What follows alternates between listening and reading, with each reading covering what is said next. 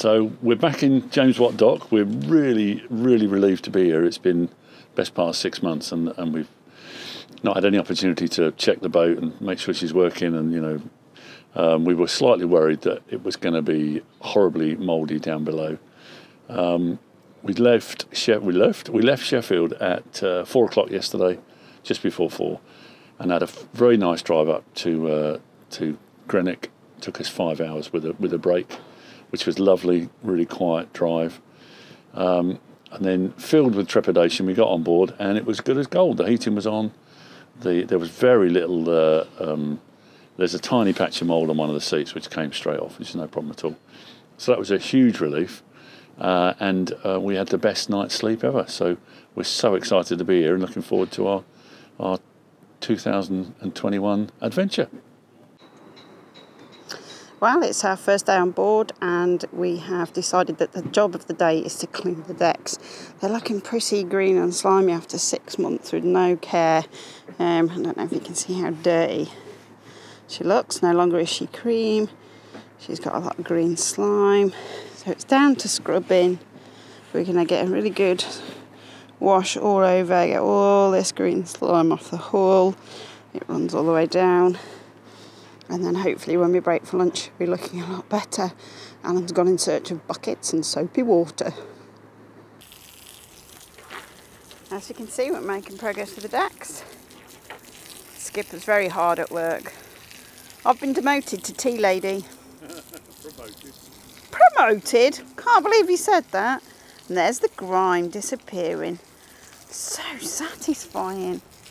We've spent quite a couple of hours, good long hours on her this morning. There's still plenty to go at, isn't there, Smith? There is. We've managed the bow and down along the side decks. Next we've got to work on the cockpit, but we are definitely going to have a tea break and a nice biscuit. Well, this is the really, really grimy bit, and Alan has already scrubbed this bit. Looking so much better. Well, we've finished scrubbing the decks this morning. The weather got pretty stormy and wet at lunch, so we went in, had a bit of a rest. We've been to a cafe and had tea and cake, and now we're enjoying a walk along Inverkip front on this lovely coastal path. So many great places to explore. We really needed to stretch our legs, especially our backs. They're quite sore after that scrubbing. I think tomorrow we're planning to put some sails on. We've got to rethread the halyard because somebody, naming no names, oh hang on a minute, me, dropped the old one down the mast. So up the mast I go to fix it, so that should be an entertaining bit of filming. For now, we're just going to enjoy the walk and these beautiful views. And there's Alan. Lovely path, lovely view, happy days. So in front of us you can see two rather large bags of braid on braid line. These are our different halyards, and there are sheets, our control sheets for our sails. There's also our reefing lines in there. These are all nicely cleaned and washed, some new lines. Unfortunately, in the mast are the old lines. So I've got to go through and rethread all these lines. It's like playing with spaghetti. Wish me luck. So I'm making progress, changing the halyard lines. This one is our jib sheet control line. I made a bit of a mistake last time I changed the main halyard line, and unfortunately it dropped all the way down the mast and we completely lost it. So I do need to go to the top of the mast and rethread it, but that one's for a bit of a later clip, I think. This one hopefully will be more straightforward. Effectively I've got to stitch the two lines so they're butt to butt, and then apparently the step that I didn't do was put tape around it to make sure they don't come undone. So that's what I'm aiming to do today. Apparently. So the stitching is done. Made a cradle all the way around, and now I'm going to tape it. Hopefully this will stop it coming undone and I won't lose it in the mast. I really don't want to lose any more lines in the mast. There we go. All done. Ready to come through.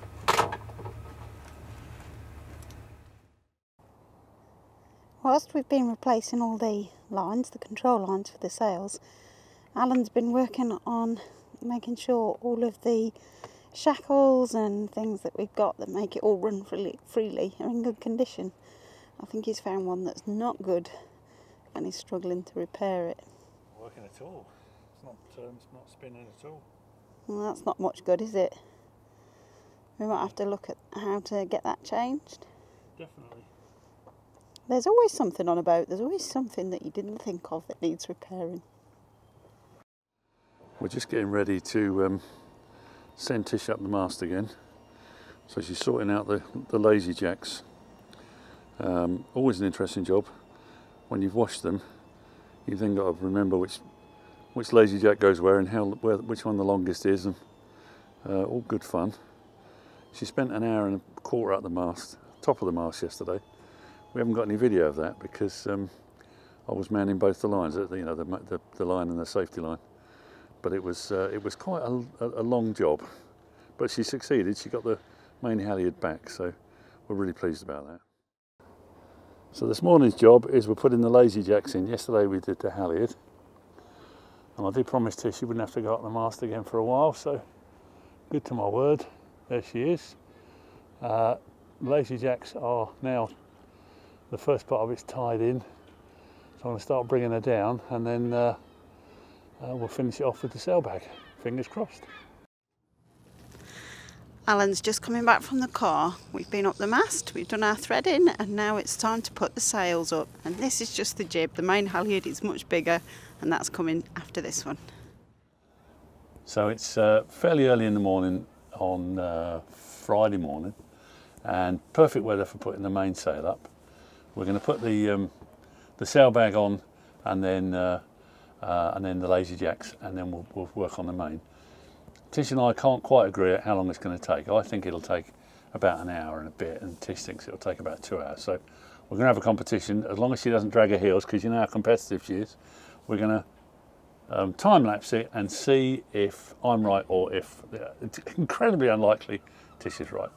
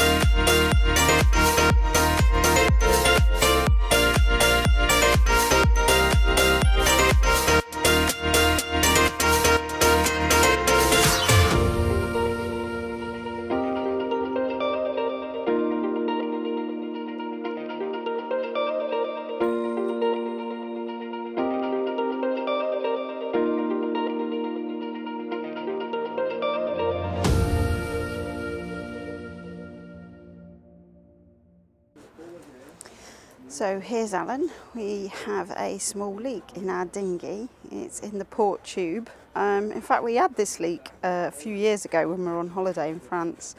It started to leak, so we have decided to remove the patch, which Alan has done with a hairdryer to heat up the glue and then gently peeled it off.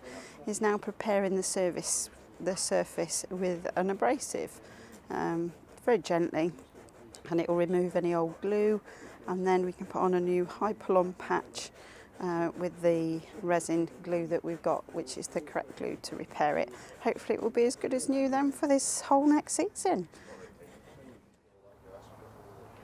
So this is the glue, it's a 2-part epoxy that we're going to use to patch the bottom of the dinghy. The tricky bit is it's got to be a 25:1 ratio. So we're just trying to work out what that might look like. Just using a bit of old plastic tray to do the mixing. Alan's trying to keep it very clean. It's sticky, horrible stuff.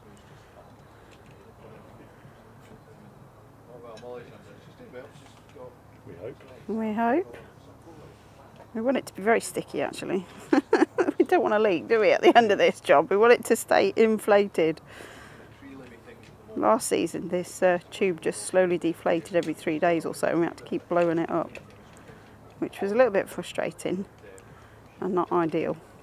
So we're hoping to do a lot more anchoring this season, and that will only be possible if the dinghy works properly. And also we're very excited about trying our new e-propulsion outboard. We can't do that until we've repaired the dinghy.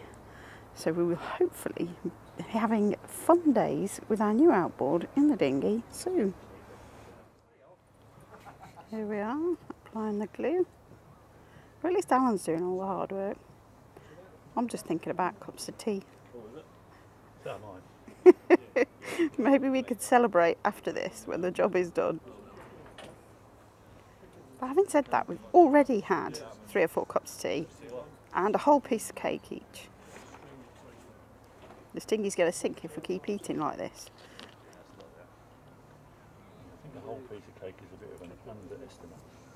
Well, okay, it wasn't a whole piece of cake, it was a whole cake that we bought from Tesco's. But it was small, it wasn't a big birthday cake, it was only a small loaf cake. Half a cake each. But we still ate half a cake each. This is true. We need to make sure our wetsuits still fit us at the end of the season.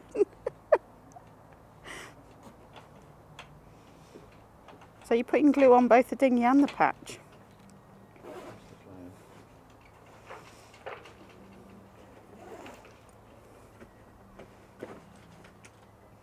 You're going to make sure you get the glue all the way up to the edges. Otherwise, if you don't get even glue throughout the patch, the air will find a route out and escape, and the repair won't work. So this is probably the most important bit. Spent a lot of time preparing and cleaning the surface, braiding it with a bit of sandpaper. Fingers crossed it will work. Okay, so the patch is finally in position. Hopefully it's going to take. How did you get it nice and smooth? With the back end of a screwdriver and my trusty Swiss Army penknife. And that's the challenge really. Is you've got to. There are creases, and if you don't fill the creases, that's where the leak is. So there's a good chance if it's not filled, it'll leak again. Anyway, we'll see. Fingers crossed then. Fingers crossed, yeah. Hi guys, I was out here just doing some washing, getting the last green off the deck and cleaning the fenders and trying to clean the sides of the hull when this weather front moved in and it started pouring with chunks of snow. Let me show you what I can see.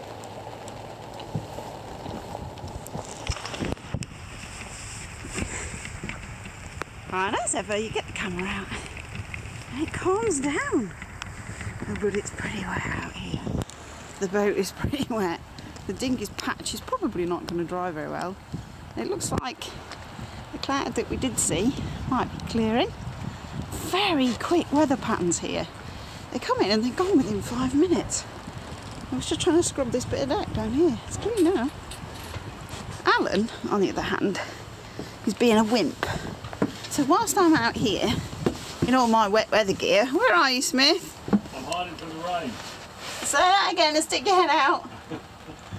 I'm busily preparing some very important stuff that isn't wet, isn't pouring with rain. He's such a wimp, he won't even come out in the rain. I'm pretty wet. No, not Smith. He's got all his oilies on down here and his wellies. He's not coming out. I haven't even got wellies on. Bet you have. How much? So Skippy decided to help out in the end. It's got to be done properly, sweetheart, that's the trouble. Got to be done properly. I can't leave it to the crew. Who's the one on their knees? Exactly. Being prepared to put that extra effort in, that's what makes the difference. Here we go, take 2. So we're hoping now that Tish's whole head is going to be in. I'll come down a bit lower, there we are. Her whole head's in the picture. But the idea is you can see us and the Holy Lock behind us, which is where we sailed into last season. and then it's a fantastic view from up here. There's a monument over there to the Free French, which we're going to have a look at in a minute, and this is called Lisle Hill. Lisle Hill. In Greenock. Yeah, quite a pretty spot that we've come up to have a look at while we've still got the car and we're still in James Watt Dock. So we thought we'd also like to do a sort of 360s, and this is where things can go horribly wrong because we're not very good at this. So are we ready? We're ready. Okay, if we lose Here we go, here we go. Oh, this is tense stuff now. Oh, we're rocking it now. Oh, look at this. Oh, we've made at least 90 degrees. I know, but do we know if you're in the picture or not? Looking good. Okay, that's Should have some nice gorse now behind us. Very tense. Full 180. Oh, here we go. Look over there. It is a nice No, spot. I shouldn't do that because I can't see where the angle of the camera is. You did enjoy this. There we go. Okay. Hope you enjoyed the view. So we're taking the path across the top of Lisle Hill.